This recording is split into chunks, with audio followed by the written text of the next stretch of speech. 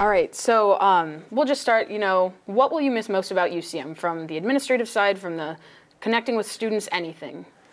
Oh, Erin, today's a hard day to ask because it's really bittersweet. And sitting here with you, because you're one of those students that helps create memories, it's definitely students, right? I mean, I can recall interactions that keeps you young, inspired, and hopeful, right? So there's nothing that I've been able to do, and hopefully, like our faculty and staff and others, that doesn't drive its energy from just the interaction. And I thought about it today because I have a chance to say a few thank yous. But UCM has the best students, without question. I agree. Yeah, it's all about the connections you make, and it's frequently with students and your peers, but it's also faculty and admin. So well, and college. College is the difference, right? I mean, it makes you who you are and what you can become.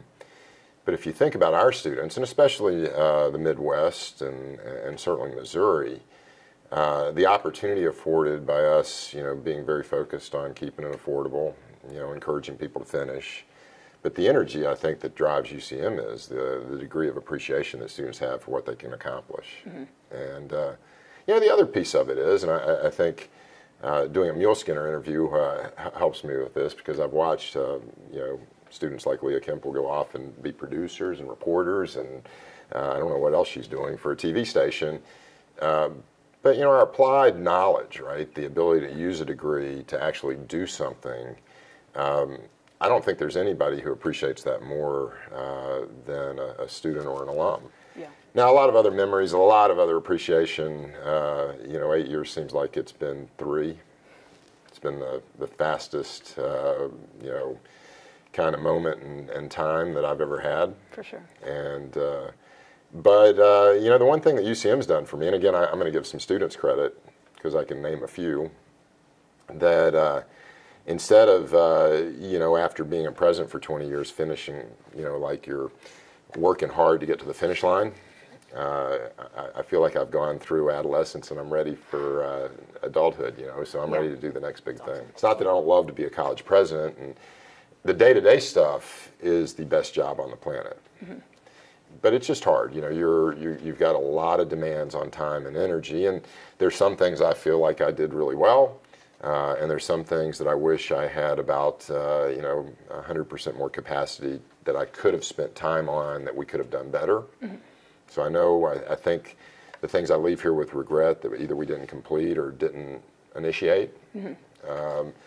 But at the same time, there's never been a campus, and I'll leave here saying this is one of the best presidencies in the United States, just for that spirit of innovation and cooperation, and stewardship, mm-hmm. and most importantly, caring about students. For sure. So. And you've done just that. I mean, we'll go out and we'll ask people, we're like, what were your favorite memories? And they'll be like, oh, we got an ice cream cone with Chuck in the dining hall, or they'll just see you on campus and you were I know for me personally, you were very present. Every time I was on campus, if you were out and about, you said hi. Even when you didn't know who I was, you're like, hi. And I was like, that's cool. I wouldn't have gotten that, I think, elsewhere. So. Well, and Erin, my hope always was that you'd kind of pay it back, because I was very fortunate to be on a campus with some leaders that did that for me. And then I looked at them and I said, hey, you get paid for doing this, right? I mean, whether you're a college president or running a housing program or teaching Chinese philosophy, right? That there's no better work, there's no better place to have more of a developmental impact on individuals than on a college campus. There's just no better place. Yeah. Some may say church may be one, or other, social service or public education. I mean, they're all great places, but when we capture, especially in traditional college, when you're coming out of high school and you have the opportunity to be part of a residential community, you can engage inside and outside the classroom in activities like this. Mm-hmm. It really is formative, and so my objective always is to help create opportunities that maybe pay it back, that would inspire you to say, and Erin, one day you could be a great college president. But sometimes you don't see yourself that way just by virtue of other career aspirations. Yeah, for sure. but there's no cooler job on the planet than being a college president. And that's all I ever wanted to do when I came out of college. Very I thought, cool. which is kind of a weird aspiration, right? And it won't be easy after 20 years not being one. But between Pfeiffer University in North Carolina and UCM in Warrensburg, Missouri, I have been fulfilled 20 times over. And hopefully, it's a really interesting transition, Erin, because I have found that it is very different not going to another college or university. So if I was going to be president of some other institution, there could be different reactions, like, why are you leaving? What's better about them? Going to where I'm going, I actually believe that between relationships and then some national resources that perhaps we can coalesce, there's a lot of interest in trying to take the Innovation Campus model to scale on a national level. And I actually can kind of come back and help UCM out in ways that perhaps I couldn't even do as president of the university. Very cool. That's good to hear for us. Well, and again, from a relationship standpoint, it's great for us too, because, we found a lot of friends and a lot of home here. And kind of looking, I guess, ahead now with Roger Best coming in. How do you feel about that? Are you excited? What are you looking forward to seeing him do? Yeah, it is a major part of my ability to leave, to have a senior team, senior leaders, and a campus that you feel like not only can take what we've done and continue it, but bring their own leadership and aspirations to the table and do it more. And I'm really indebted to Roger. He kind of took the beck and call to step out of a deanship and step into a chief operating officer's role. Never had more help and a better partner. And equally indebted to Mike Goddard. And I really think both of those individuals have all the capacity to be great college presidents for different reasons. Roger's got a really keen strategic and financial acumen coming out of a business school dean and finance. Mike's administrative strengths really rely on student success and enrollment management and financial aid. And you bring those two elements together, and you've got most of the assets that kind of drive where higher ed's going. And I think if they're not in place, there's a lot of presidents who don't want to leave wondering if all the work you've done can be advanced. Yeah. And somewhat fear, there's always a fear if you leave that it hurts. Yeah. That's just not the case. I mean, I've got a lot of confidence. And the Board of Governors, one thing perhaps is underappreciated. It's the board that put the focus on student success in 2010. Yeah. And then they just said it's the most important thing that's here at the university. So I think all the elements, and I can say this, Erin, for a lot of different reasons. I don't think there's a better public university positioned to create the future for what college needs to be in Missouri than UCM. Yeah. Well, is there anything else you want to add on the topic of missing UCM, being excited for future, and then moving forward?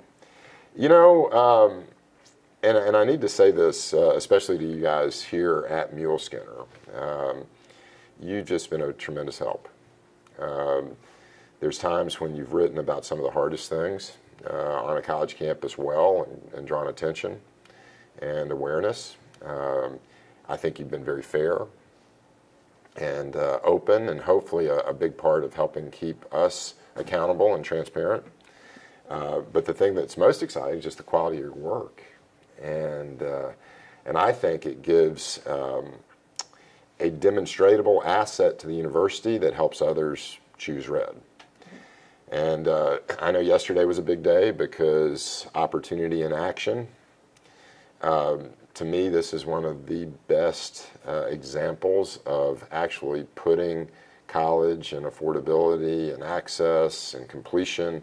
This is putting it in action, because if you engage outside the classroom, and this would be especially true for those that were perhaps sitting in class wondering, what do I do? How do I advance my degree in positive ways?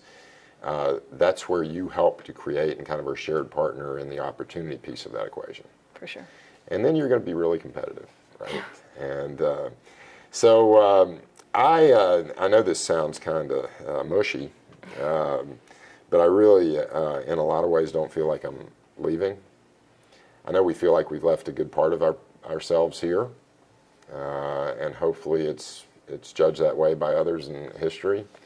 And then looking to the future, the other exciting piece of where I'm going is the world is really going to be driven by partnerships and collaboration with others.